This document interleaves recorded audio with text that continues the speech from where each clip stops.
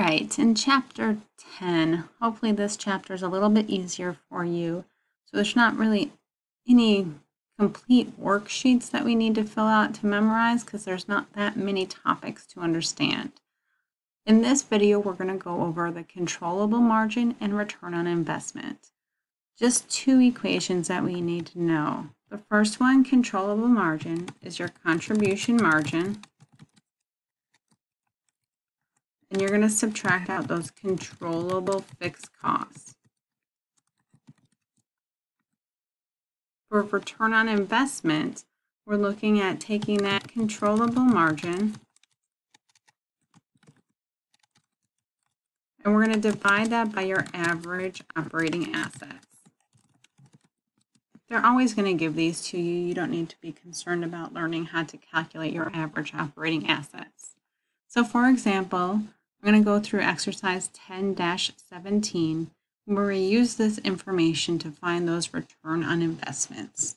Now I'm going to take you back a couple chapters where we could just go into that very simple income statement and find our contribution margin.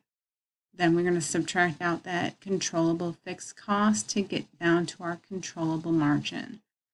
This is helpful to fill out and just kind of keeps you on track. So my sales, I know, are 300 million or 3 million, all those zeros. Subtract out those variable costs to get down to my contribution margin. That part should be a review. So now we're just going to subtract out that 600,000 of controllable fixed costs to get down to our controllable margin. It's always a good idea to get in the habit of finding out what is those ratios. What is that contribution margin ratio? It's all based on sales. So if sales is always 100%, I can figure out my variable cost just by taking my variable cost, dividing by that sales, which gives me 65%, which means if I take that contribution margin and divide by sales, it will give me 35%. I'm going to need that information later, so I thought I would just set it all up now so that it's easily accessible when I'm trying to find out all the information that I need. So let's look how we use these numbers to compute our return on investment. So remember, return on investment, I'm taking that controllable margin and I'm going to divide by my average operating assets.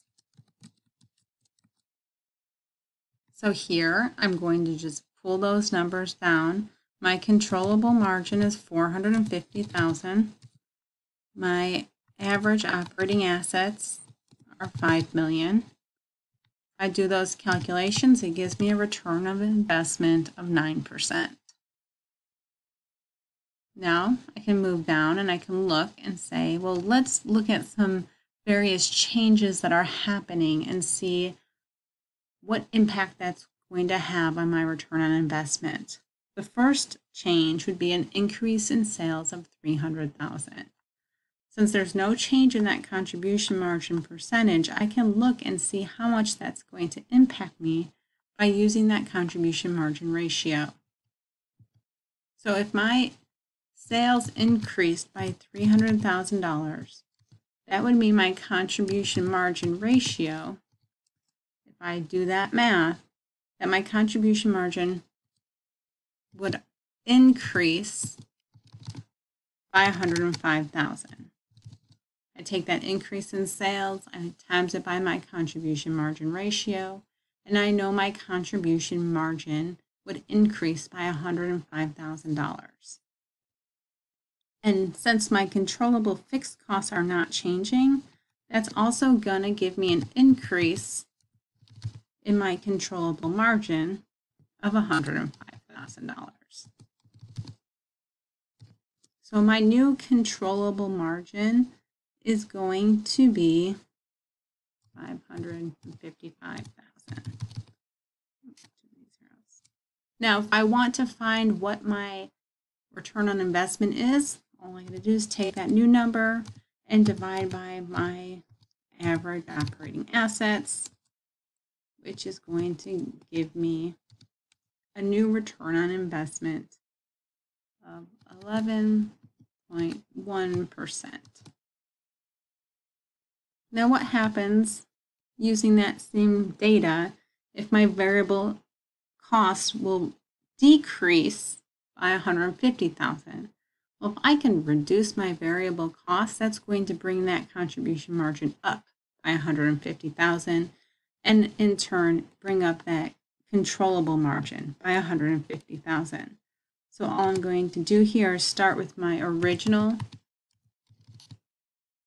controllable margin, add that increase in, which gives me a new controllable margin of 600,000. I'm going to divide that by my average operating assets, which have not changed, to give me a new return on investment of 12%. And finally, I can look at that last change. What if I could reduce my average operating assets by 4%? Well, first of all, let's see what that equals.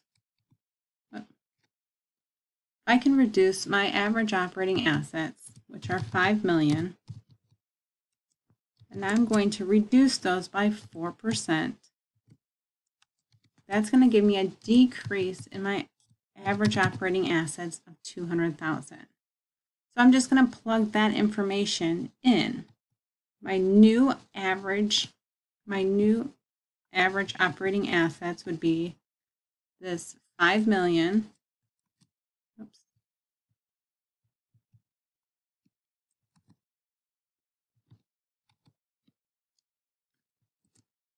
I'm going to subtract out that 200,000 change, since I'm reducing those by 4%, to give me a new